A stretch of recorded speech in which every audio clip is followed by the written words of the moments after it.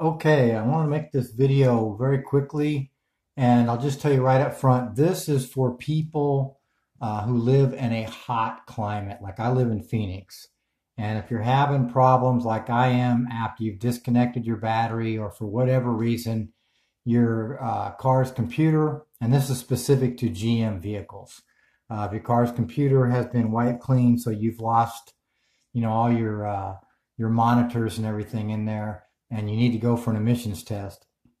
This is what happened to me, and this is how I fixed it.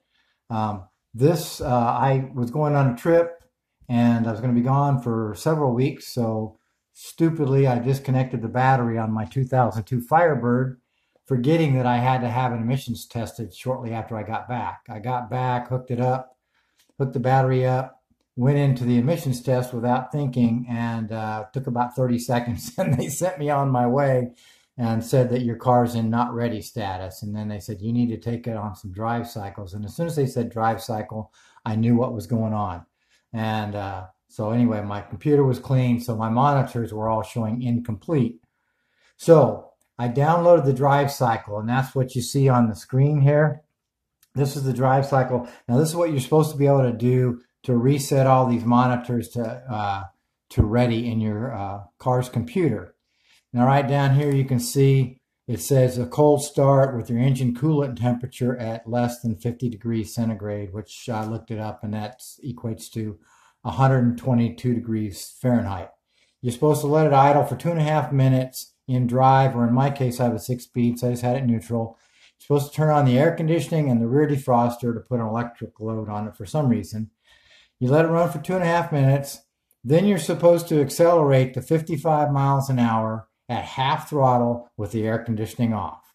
Then you're supposed to drive it at 55 miles an hour for 3 minutes. Then you're supposed to decelerate to 20 miles an hour with the clutch out and no brake. So you're basically not supposed to touch anything, just let it coast to 20 miles an hour. And I can tell you, I did this 6 or 8 times, and it takes a long time for your car to slow down to 20 miles an hour if you're not putting the brakes on or downshifting or whatever. Then you're supposed to accelerate back to 60 miles an hour at 3/4 throttle, and then do that, keep it 60 miles an hour for 5 minutes and go. And then you're supposed to decelerate again to 20 miles an hour, and that's a drive cycle. And that's supposed to reset all your monitors in the computer, except I read online, it said if you've disconnected the battery, you might have to do this 5 or 6 times. Well, I went out and I did this 7 or 8 times. And you can imagine what it looked like going down the highway, going 50 or 60, and then all of a sudden I just let off the gas and I pull over to the shoulder and I'm letting the car coast. And I kept doing that. And my Evap, everything cleared except my Evap and the secondary air system. I could not get those 2 monitors to clear and show as ready. I wasn't throwing any codes as to anything's wrong. They just wouldn't show ready. So I called a local shop here in town in Phoenix. It's Apex Automotive. They're supposed to be really good at emission stuff. I called, and the guy said it's real simple. He said, in this hot climate, and especially it's summertime right now, he said, you're never going to get those 2 to clear in this weather. He goes, you need a cold start to clear those 2 codes. So he said, drive up to Prescott, which is about 2 hours away, and it's at a much higher elevation. I think they're at 6,000 or 7,000 feet. And it's about 20 degrees cooler there than it is, 20, 30 degrees cooler than it is in Phoenix.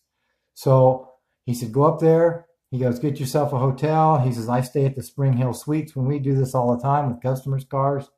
Get yourself a meal, come out the next morning and start it when it's cool and drive home. And he goes, it will clear the code, or it'll clear that monitor and show ready.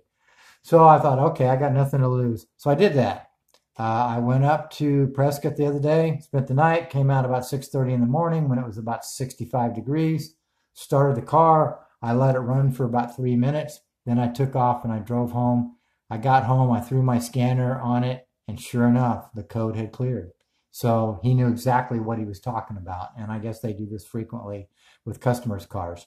So anyway, just to let you know, this is the drive cycle. If you live in a cold climate, This might be enough to clear everything the first or second time. But if you live in a hot climate like Phoenix, then you're going to have to get somewhere where it's cool and just let the engine get really cool, because here it's like 110, 112 degrees every day. It only gets down to about 90 or 95 at night, so it wasn't really cooling off. So just to let you know, that's what I did. That worked, and this is what I had when I got done. You can see monitor's okay, 8, monitor's incomplete is 0, so it was a happy day. So once again, you live in a hot climate, that's a way to get the evap and the secondary air system codes to show ready.